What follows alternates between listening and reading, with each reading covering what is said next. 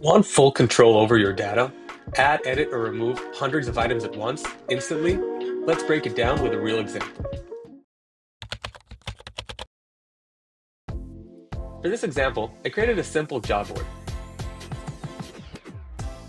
Here I can see that I have the companies that are hiring, as well as job posting. Now I can click the plus icon if I want to add a new job posting, but that way I have to do it one by one. Let's see how much control I have through the workspace. The first thing worth noting under data is that we have company and job posting. These are two different entities, whereas each one has different properties for the data structure. Now let's understand the job posting data.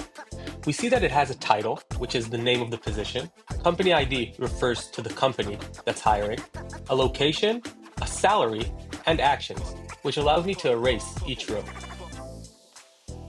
Another thing I can do is click a row to edit one of its fields. Clicking the Add button allows me to add another row of data. And here I can see what fields I need to fill in.